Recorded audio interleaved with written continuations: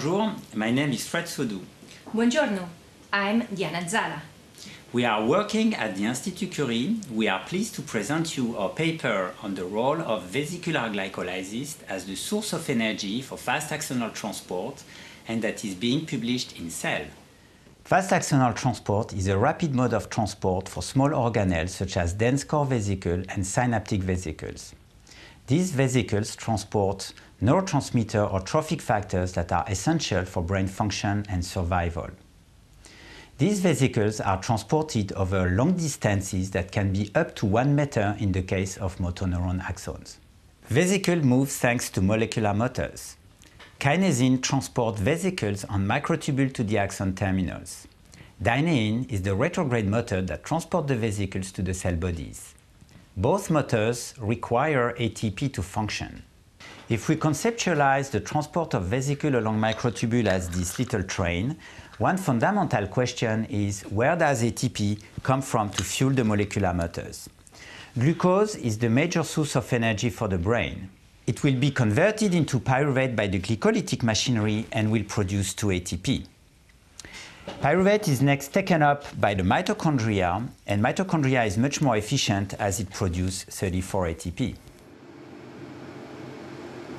One important requirement to study fast axonal transport is to separate axons from cell bodies. We use microfluidic chambers. These devices contain microchannels in which we can record fast axonal transport. We track vesicles.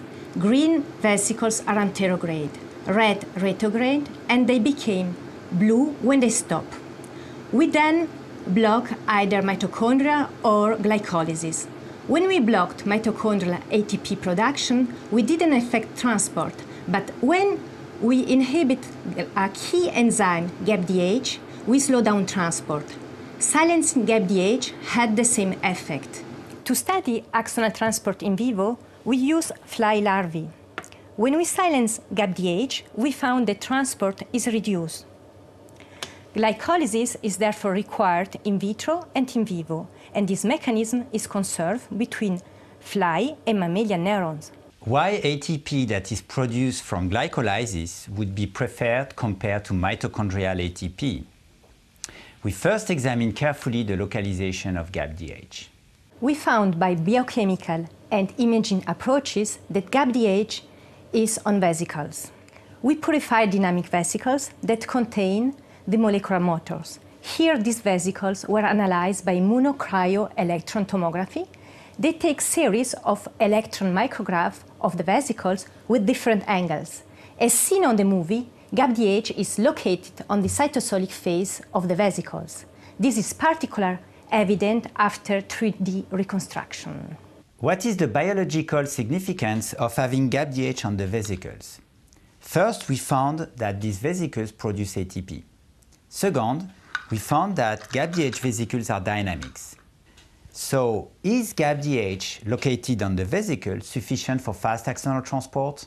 To address this question, we fuse GAPDH with the transmembrane domain of synaptotagmin.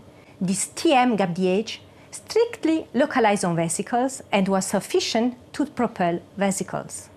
How is GAPDH maintained on vesicles? GAPDH interacts with Huntington, the protein that, when mutated, causes Huntington disease.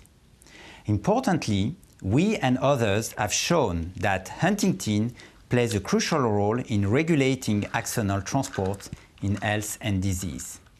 Not only we found that Huntington colocalizes with GAPDH on axon, but silencing Huntington detaches GAPDH from vesicles and decreases transport. This could be rescued by expressing the strictly vesicular TM-GAPDH construct. Together, our study demonstrates that the glycolytic enzyme GAPDH provides onboard energy for the fast axonal transport of vesicles.